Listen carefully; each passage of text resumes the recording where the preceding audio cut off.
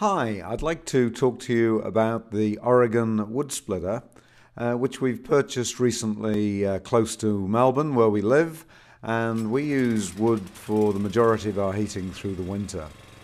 And we've been using an older machine for the last 3 years, which is of Chinese origin, and that did come with quite a few issues. And when our neighbour moved away, we had to buy one ourselves, and we decided to go with something a little bit more reputable.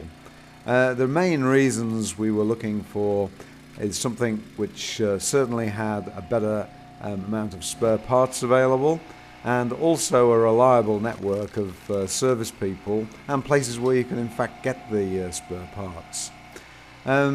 The cheaper Chinese ones do have quite large ton hydraulic systems on them, but the design is not always quite as you would imagine, and in fact the 28-ton hydraulic ram on this machine worked equally as well, if not better, than the one we had before.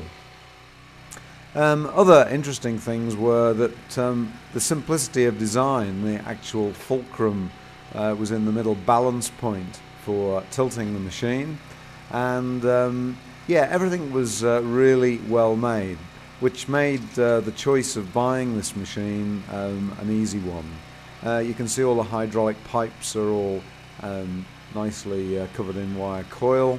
Everything is substantial, the control lever, even the design of the actual head, and that had no problem in penetrating all sorts of our quite difficult at times hardwoods and gum trees that we use. Very large hydraulic tank and good strong bearinged axles, so the machine is easy to move around and you can tow it behind a car. It uses a Kohler motor. You can also get them with a Honda motor. Again, these are very serviceable, plenty of spare parts available, and a lot of the work is very easy to do yourself. Things like the spark plug is easier to get to, and things like a gauze across the exhaust to stop fire and sparks, a dipstick on the tank, easy to check your oil, and also there's the drain plug if you want to change the oil, and it uses standard car oil. Everything's well labelled, so you don't have to remember or go and consult the manual to start it.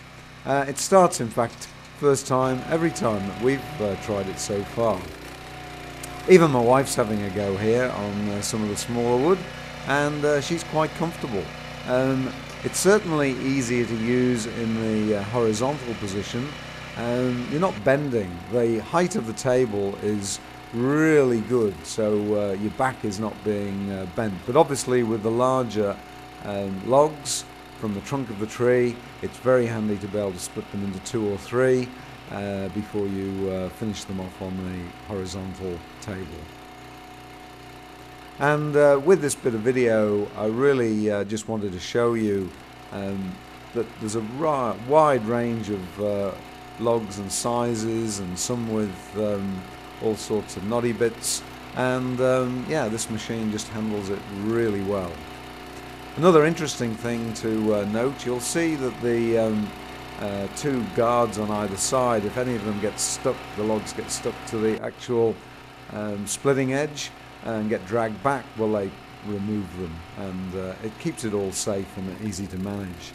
It's also worth noting the table.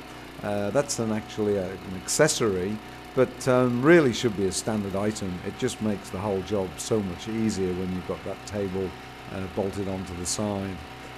You'll also notice that the main beam has got a curved metal surround. That does 2 things. One is it holds the wood easily and stops it falling off, again making it more secure, and also provides a useful channel for the actual blade to travel through and stops it vibrating around and makes the whole operation smooth. In fact, there's very little vibration on this machine. Maybe one of the reasons that we were having problems with our previous Chinese machine, it did rattle and roll a lot. And finally, the actual time it takes for the piston to operate. One advantage of a slightly smaller hydraulic piston is that you actually feed it with oil quicker. In fact, this has got a bigger pump, and therefore the refresh times are about half that of what we had on the Chinese machine. That just makes everything much more efficient.